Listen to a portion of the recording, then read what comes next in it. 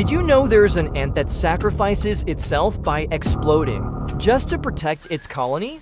At first glance, it looks like a normal worker ant, but inside, a ticking time bomb.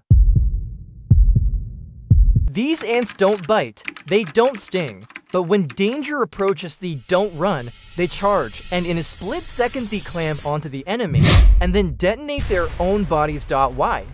Because hidden inside their swollen bodies is a sticky, toxic fluid it sprays out, blinding and trapping the enemy, but there's a catch and dies in the processes. It explodes on purpose.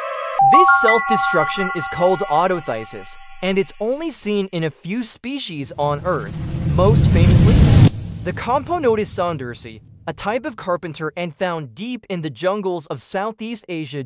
An ant that turns itself into a living grenade, all for the good of the colony. This self-destruction is called autothysis, and it's only seen in a few species on Earth. Nature is full of unbelievable sacrifices. Don't miss what's coming next. The next fact will blow your mind even more. Follow for more animal secrets you've never heard of.